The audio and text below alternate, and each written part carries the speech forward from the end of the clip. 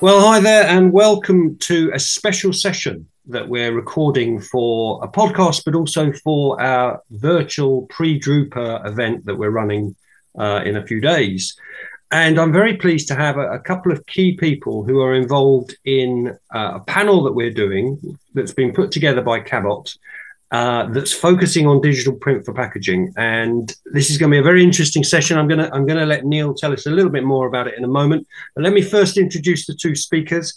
Both these guys are part of the panel. Both of them have a lot to say about digital print for packaging. So I'll let them speak. Let me go first to Johannes Piaga. Have I pronounced your surname right, Johannes? Yeah, Johannes Piga, yeah. Piga, of Schumacher Packaging. Johannes, good to meet you. Good to see you. You're welcome. Good morning. Hi. Just Johannes, just before we go to Neil, just give us a quick overview of you. Don't know much about you, so tell the audience a little bit about you. Schumacher Packaging, big player in the market. So explain a little bit more about you. I'm starting with me. Johannes, I'm 36 years old. I'm working for Schumacher as the digital print manager since 12 years now. We started on a very early place with digital printing at Schumacher Group. And for me, myself, I was studying. I finished in 2012 and then I joined Schumacher Packaging. And I was take over the pre-press at the beginning, which Mhm. is the most important part of digital printing. So it's very great. And then from time to time, from the pre-press, I switched into getting the digital print manager since 2016 now, I would say. And that means we have plants and machines all over Europe, and we have like machines in UK, in Poland, digital printing machines in the Netherlands, and also in Germany, around Germany. So I'm traveling a lot as well. So for myself, I'm a print media engineer, studied print media engineer. And the funny thing is, I'm related to paper and to machine building since generation because my grandfather was working in a paper mill and my father is a print engineer and maintenance engineer. So he was building machines the last year in maintenance machines. He retired last week. So now I'm closing the loop of the family because I'm in the packaging industry, in the paper industry, and doing digital print machines, which is like the next step for the family. Yeah, So we will see yeah, what's coming afterwards. yeah. So very much it's in your blood. Yes, I think so. I think so. Yeah. Well, thank you for that. Neil Cullum, you're director of inkjet for sales and marketing at Cabot. Neil, just give us a little bit of explanation about yourself, your own personal journey in the print and packaging industry.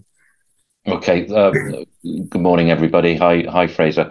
So my name's Neil Cullum. I work for Cabot Inkjet Colorants. So anybody who doesn't know us, we're an American company headquartered over in Boston. Our core technology for this market is aqueous pigment dispersions that go into the inkjet inks. Um, I've been working for Cabot, this division of Cabot, for almost 20 years. Before that, I was also in the digital print market working for Fujifilm up in Manchester.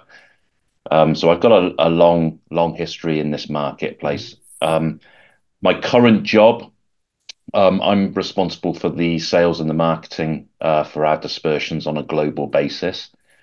So that means looking after the sales of our products into established markets like the desktop, into the office, the graphic arts marketplace, Mhm. and also helping to formulate and then delivering our I think very compelling value proposition into this new market, which is the package printing. Which is really what we're here to talk about today, and which is what our event in DRUPA is all about, is inkjet really penetrating into that packaging market. Yeah. So, just for clarity's sake, explain a bit more about hosting that session. So we've got this session, haven't we, with eight people speaking, which is a really big group, but with lots of interesting content in there. It's May the 31st. It's in Hall 1, and I think it's room 17, running 11:30 till 12:30. But just explain a bit more about the kind of the story around it, what we're trying to do there. Well, we at Cabot, we really believe in this, inkjet and what inkjet can do as a production tool for the packaging market. Mm-hmm. And from a sustainability point of view, from a supply chain, from all of the interesting things that the designers and the brands can do with digital printing to really drive this engagement with their customers. What we've tried to do with this event, though, really is pull together. It's an event that you're hosting. You're going to be comparing. It's a panel event, but what we've tried to do is bring as many representatives from all the way across the value chain together to give their own unique perspective. So trying to give a really, really rounded view of the technology, the opportunities in the market, the challenges in the market. Sure, sure. We want to really drive this conversation ultimately to promote and then drive the penetration of inkjet. Yeah. We have representatives from the OEMs, the Koenig & Bauer, and also EFI are attending and will be speaking. We have Nestle representing the brand owners, so the world's largest food company. Yeah, are very, very engaged. Johannes is also representing the printer converter market, and he'll speak, to that point today on this call. But the real pioneers in the European market for digital print. It's going to be a good session, isn't it? It's going to be. And then further on down, we have Jonathan Sands. Coming from the designer's perspective, Jonathan is a well-known figure in that part of the market. And Ian Schofield, decades of experience in the UK retail environment. Yeah. So what about the retailers? We're trying to bring a really rounded view at the whole value chain. Yeah, so going to be an excellent panel. Let's just find out a bit more from Johannes. Obviously, Johannes, you're representing, I guess, the manufacturer, the packaging converter on the panel. But as you said yourself, you're a significant player in the market. Useful for anyone listening just to get an understanding of what you see as the kind of key trends in packaging production at the moment. So the key trends are the customers really ask for minimized waste reductions, and they also asking for sustainable packaging and also for safety packaging. So this is something. Safety reasons and treasure packagings is something you can do with digital in the future. What do you mean by that, Johannes? Explain, because I don't understand. So just explain a bit more about that. So that means that it's really related to the customer in the end. So you order something and you can see what is inside the packaging. The packaging must be safe. This is something you can't open. The postman can't open the packaging, and without you will realize if you receive it. This is step number one. But the other one is, exactly by scanning something, some QR code or whatever on the packaging, what must be inside and is everything inside. Yeah. And this is something important. This is something we really see from the e-commerce market coming in the future. And also what we also see is like the labeling. So in Europe, it looks like it will be forbidden to have a second labeling on the packaging.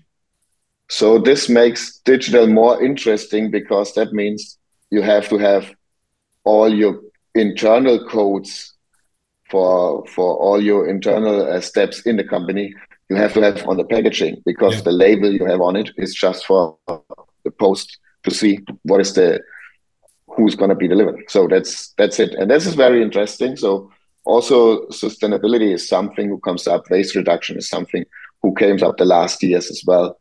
I think it stopped a little bit by COVID, but now people, as the situation is going back normal, people trying to ask again. And I mean, it's clear for everyone that we have to do something for the environment and that we have to do something through the climate change and everything, that the next generations will be safe as well. But luckily, from my perspective personally, I think in our packaging industry, we stepped forward very early. We invested a lot of money. Also, Schumacher Packaging was investing a lot of money and a lot of million euros the last years to do the carbon reduction and everything. And I believe that we in our industry, for us, it's easier to move forward with sustainability and to be prepared for the future. Sure, sure. But we will discuss this on the DRUPA as well. Yeah, yeah. Do you think that? Do you think? Obviously, you've got analog technology and digital technology. Do you think digital works well on that sustainability story? I think so, because you really reduce your waste. You really reduce the ink waste. You have no print bleaches, no plates anymore, and you can exactly plan how much, I would say, sheets or orders you need, and then print exactly that number. Because with digital, if you have a good color management, if you have a well done, well organized workflow and pre-press, which is the most important part, you don't have to fix anything on the machine. So it's just push the button then. Yeah. That means if you have night shift and you print something and you reprint the order a couple of weeks later, you just push the button and it will look exactly the same. So the customer will have exactly the same. If you have a convention like a lamination or flexo print, then you always have people mixing the ink. So it always looks different because every people has different feelings. And that won't happen with digital. So this is a big step also and a big game changer. Just to finish off this point here, I just think that people probably listening are thinking, right, well, you know, maybe I'm an analog packaging converter. I want to understand just how that digital technology fits into the bigger process, the production process. Explain how easy that has been for you, how straightforward it is to integrate digital print into your production. Well, something important for us from the beginning to the end was always that there's no change in production from step to step with digital. So it must fit in without changing the whole process, because then it makes no sense. Then it's getting expensive, and then it makes no sense for us to move forward with digital. As we have been, as we said, very early beginners with digital, we were trying to push all our suppliers. If it comes to post-print, digital post-print, single pass post-print, to get in this direction that we don't change our processes. So we just turn out a flexo printer and put in a digital printer. But when it comes to preprint and digital preprint, or what we call now inline print with a big VHS printer, that's completely different, because you print inside the corrugator.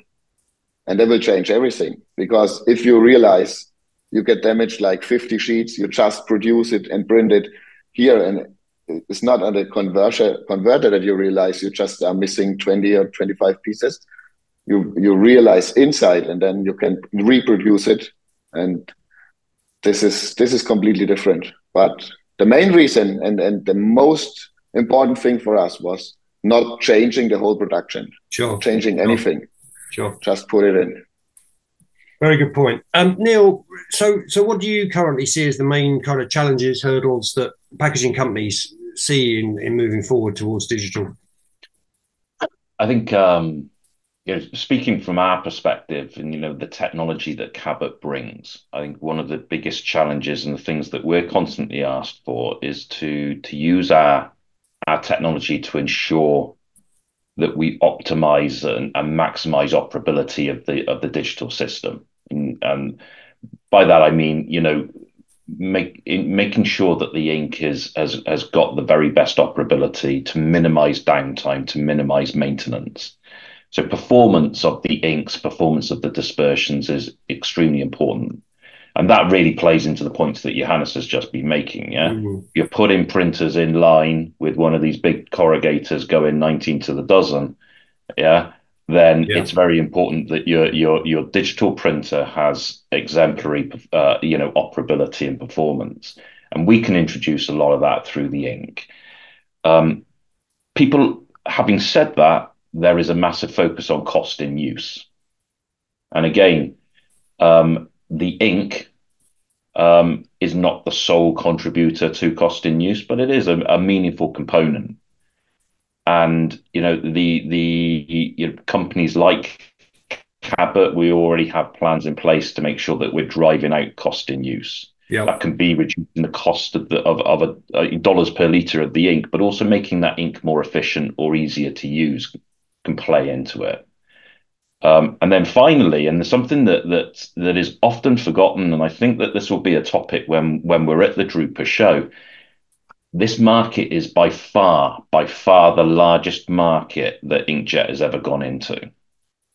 And what this means is that the ensuring that you've invested in the right supply chain for when this inflection point takes place.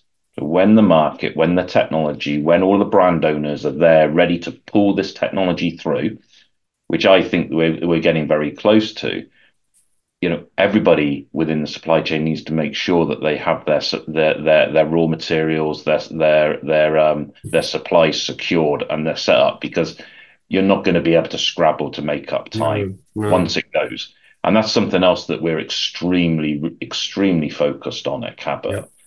To make sure that we're in a position to make sure that we've got security of supply and we can assure our customers downstream. Sure. So there's a lot of points that are going to come out in this panel discussion, and that's the beauty of what I think we've collectively pulled together. Is hopefully we'll get a viewpoint from everybody along the supply chain, and what are the themes and what are the concerns from the guys like Johannes? What are the concerns from the guys like from Stefan from Nestle who's coming along? I'm really looking forward to hearing from those guys and see how the conversation develops. Yeah. Johannes, picking up on Neil's kind of point, do you sense that there are opportunities for converters at the moment in the next few years? Do you sense there might be something around the corner that can kind of give us a new opportunity? New opportunity to invest in digital? I think some regulations are coming up in the future. I mean, European regulations. I don't know about the US, honestly, but there will be some regulations in the future who makes it necessary, definitely, to invest in digital. I think we will talk about this on the panel discussion, and that's something really interesting. I think there are some guys who has a really deep insight about these topics as well. Because honestly, I didn't have it, because if I also move on to regulations now, I will be. My day needs 48 hours then. Yeah. But I mean, this is something really you have to look on it, and people have to invest and competitors have to invest then in digital, because you can't do it with a conventional printings anymore in the future. I just wonder, Johannes talked a little bit about the kind of sustainability story. Neil, do you sense there's anything around the sort of carbon requirements driving packaging decisions? It's a complex subject, but I think about this on at least two levels. The first one is very local to what we're doing. For example, at our plant, we're bringing in sustainable use of sustainable energy, recycling of water within the plant, all of that to make a contribution on a very local level. But then when you start looking at sustainability at a much wider level, when you think about inkjet, I mean, there's a multitude of benefits to inkjet. Things like driving down inventory, doing away with this minimum order quantity where people are being forced to buy or order more than they actually need. Hopefully that'll feed through to reducing the amount that's actually being pulped, of packaging that doesn't get used, for example. The opportunities inkjet brings, to increase the use of things like paper-based packaging rather than maybe plastic. All of those, come together, and I think inkjet plays a major role there. But inkjet as a technology, I think, has just got a very powerful sustainability story around it. Definitely. Gentlemen, I just want to draw you back to the fact that we're talking, this panel discussion will be at DRUPA, and we're previewing DRUPA as an event with this conversation. I just start, Johannes, with you. What are you hoping to see at DRUPA? What are you feeling there might be? What's kind of what technology would you be, excited by? How do you think DRUPA will impact on the market? What's your sense this time around? I mean, with 8 years without DRUPA, I really hope to see that we have done a step forward in the last 8 years. I mean, there was some online DRUPA 3 years ago, and which is not the same actually, but now to have all the people on the floor and talk face to face and see if there's going on and see and get a feeling for what are the others thinking about digital, what are the others thinking about the future, what are the suppliers, what are the OEMs thinking, what are our customers looking forward will be very interesting for me. And I really hope that we see, I don't believe that we see something really new, because I think we all would know if there's something really, really, really coming. But to get the feeling and to come back to have a good look forward that we are going to the right direction and to be really moving forward now, because the last 10 years, to be honest, we don't saw that much moving on that we expected. Because if we have a look at the DRUPA 2012, and if we remember what we thought would be coming the next 10, 12 years, and what was really going on is not the same. So I'm really hoping that we see something. And also for me, for myself, important is to meet the people again, to meet really the people. I'm 36 years old. There are people that are more in digital than I'm old. So I really have to speak and to listen to these people and learn from them again. That would be something interesting for me as well. I think you're right. I mean, that's part of why we're doing this panel. It's again about that kind of conversation amongst people. I'm interested actually in what you just said, is because I think your point is right. That there's probably not going to be that much technology, new machinery, in the way there might have been in the years gone by. But I think what you might see is development of things like software integration, an element of digital technology around that, better inks, I think also maintenance solutions, because this is something for the last years we developed machines, we developed inks, we moved on, we increased the speed, we increased the quality, and now the machines are running, the machines are stable, the process is stable, the workflow is stable. Now we have to look what is coming the next years, which means maintenance, service contracts, stuff like that. This is something we have to talk about at DRUPA as well. I think you're right. Yeah. Neil, did you want to add anything there? Because I think there's quite an interesting finish off in terms of conversation. Do you sense, what is your vision of DRUPA? Well, I think when we always talk about this internally, we always go back to what are the experiences in previous markets. And you think about what we used to call the commercial print market. Now we call it graphic arts, right? Going into that market. That had a period where you turn around and said over a 10-year period, it evolved, it was embryonic, and then it kind of really took off, and it's really starting to penetrate into those markets now. Feels to me that we're in that zone for packaging. 2016, there was a lot of first generation stuff, right? For the packaging market. Now you've had 8 years of development, and we've mentioned a number of times we've missed a DRUPA, we've missed a cycle. But all of the OEMs, all of the pioneers, all of the early adopters within the printing, the printing market, they've all been doing stuff over the last 8 years. They've all been in the background, evolving, developing. They've got their second or even maybe third generation of product offering now. And one of the things that we really want to do, what I really want to do is, well, how are the people further downstream thinking? Do they truly understand the strength and the power of this technology? Yeah, no, that's valid. And again, just to reiterate, what this panel's doing is bringing together brand, Nestle, Stefan from Nestle. We've got designers. The idea really here is to try and give anyone who's interested in listening to this a vision of how that complete supply chain interacts with itself and discusses, the needs, the requirements, and the production process. So that's, I mean, if Ian, who's also going to be on the panel, was here now, I know that he would be really talking about things like connected packaging and intelligent packaging. and all of these innovative things that the brands could do to really engage with the customers. All of that, so much of that is powered by inkjet or digital printing. And inkjet, really, when we say that, we mean inkjet because that's the one with the productivity and the cost proposition. Yeah.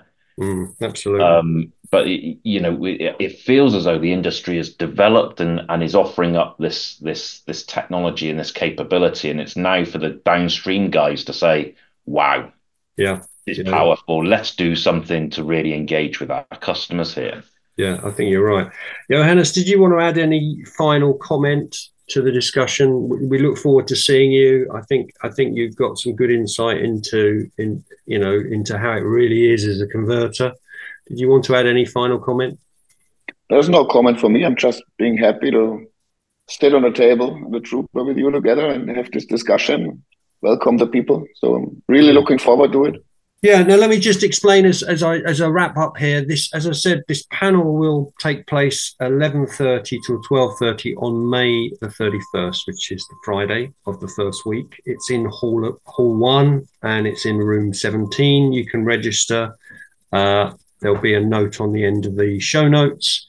And we look forward to catching up with Johannes and Neil there. I know that they'll be around after the panel for a little bit of lunch. So if you join the panel, you've got a chance to speak to them, catch up with them afterwards. I'm pretty sure that we're going to have some really good discussion there. So gentlemen, thank you very much for just giving us a little bit of a flavour. And I look forward to seeing you in a couple of weeks.